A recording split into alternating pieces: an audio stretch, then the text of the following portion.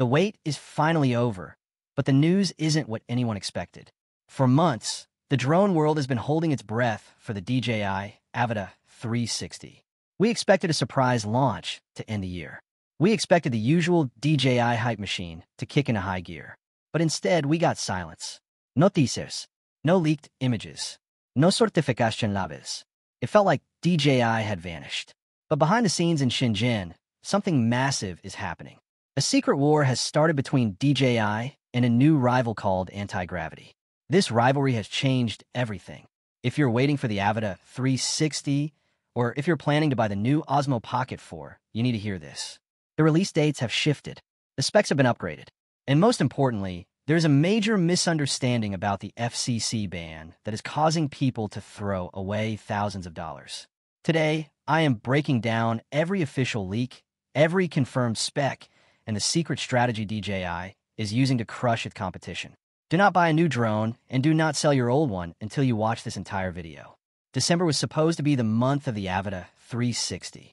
History tells us how DJI works. They're predictable. They usually release a product mid-month on a Tuesday or a Thursday. Based on every pattern from the last 5 years, December 16th or 18th were the target dates. We waited for the teaser videos on December 9th. We waited for the leaks on December 11th. But the screen stayed dark. This lack of activity sent shockwaves through the community. Was the project canceled? Was there a technical failure? No. The truth is much more interesting. According to sources close to the production line in Shenzhen, the Avata 360 is finished. It is sitting in a warehouse. But DJI has hit the brakes. They have moved the launch window to January 2026. This isn't because the drone isn't ready. It is a calculated, strategic move. DJI is playing a game of high-stakes poker with the market. To understand the delay, you have to look at August 14th. That was the day a company called Anti-Gravity announced the A1 drone. They claimed it would be the world's first true 360-degree FPV drone. The hype was massive. DJI saw this and reacted immediately.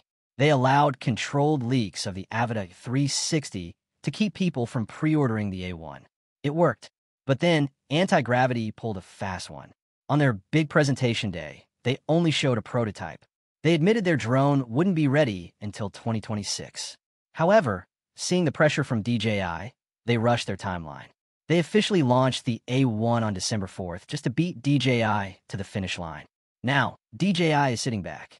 They are watching the A1 units reach customers. They are looking for every flaw, every glitch, and every weakness in the A1. DJI wants to wait until the hype for the A1 dies down, and then they will launch the Avata 360 to completely take over the market.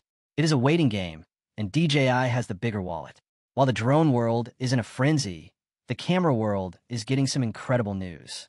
The DJI Osmo Pocket 4 is officially on the way. We know this because the FCC approval has already been granted. This is a huge hurdle that has already been cleared. Unlike the drones, the Pocket 4 is not facing any regulatory delays. DJI is planning a two-tier release. We are getting a standard Osmo Pocket 4 and a high-end Osmo Pocket 4 Pro. The standard model is locked in for a January launch. It will feature improved low-light performance and faster focusing. But the real star is the Pro model. Rumors suggest the Pro will feature a dual-camera setup. Imagine having 2 different focal lengths on a gimbal that fits in your pocket. This would change the game for vloggers and cinematic creators. However, you'll need to be patient for the Pro. It is not coming in April as people thought. Current reports suggest a late spring release, likely after May. Now, we have to talk about the most important topic, the FCC covered list. There's so much misinformation on the internet right now. People are panicking. They're selling their Mavic 3s and Mini 4 Pros for half the price because they think their drones will be banned tomorrow. Let's clear this up right now. The FCC ruling is real, but it is being misunderstood. The ruling focuses on the import and sale of new future models. It does not apply to the drone you already have in your backpack. Your drone will not stop working. DJI is not going to send a kill switch update. It is still 100% legal to own, fly, and register your DJI drone in the United States. You can still go to the FAA website and get your registration number today. Major retailers like Amazon and Best Buy are still selling current inventory because it is legal to do so. If you just bought a DJI drone, keep it. Do not sell in a panic. In fact, because new models might be harder to import later, the drone you own right now might actually increase in value. So what makes the Avata 360 worth the wait?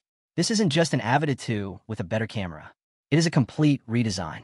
The leaked specs suggest a dual sensor system that captures a full 360-degree field of view without showing the propellers in the shot. It is expected to shoot in 5.7K resolution at 60 frames per second. The stabilization is powered by a new version of Rocksteady, specifically tuned for 360-degree spheres. The battery life is also seeing a bump. We are looking at nearly 25 minutes of flight time, which is unheard of for a drone of this size and capability. It will also be fully compatible with the Goggles 3 and the Remote Controller 3. DJI is aiming for a price point that undercuts the professional 360 rigs while offering a much simpler user experience. It is designed for the creator who wants impossible shots without needing a Hollywood budget. Why January? January is the month of CES and new beginnings. By launching in mid-January, specifically around the 16th or 18th, DJI can capture all the tech headlines for the new year. It allows them to bypass the holiday noise and focus on the new year, new gear crowd. For this to happen, keep your eyes open around January 9th. That is when we expect the first official teaser video to drop. If we see a video on that date, it is 100% confirmed. Until then, everything is based on the internal schedules from Shenzhen. But one thing is for sure, DJI is not backing down. They are preparing for their biggest year yet. In my professional opinion, DJI is playing a masterstroke of marketing. By letting anti-gravity go first, they're letting their competitor find all the bugs in the market. When DJI drops the Avata 360, it will be a polished, perfect product that makes the competition look like a prototype. As for the Osmo Pocket 4, it is the safest bet in tech right now. If you need a camera today, wait just a few more weeks for the January announcement. And for the love of drones, please stop panic selling your gear. The sky is not falling, and your DJI drone is still the best tool in your kit.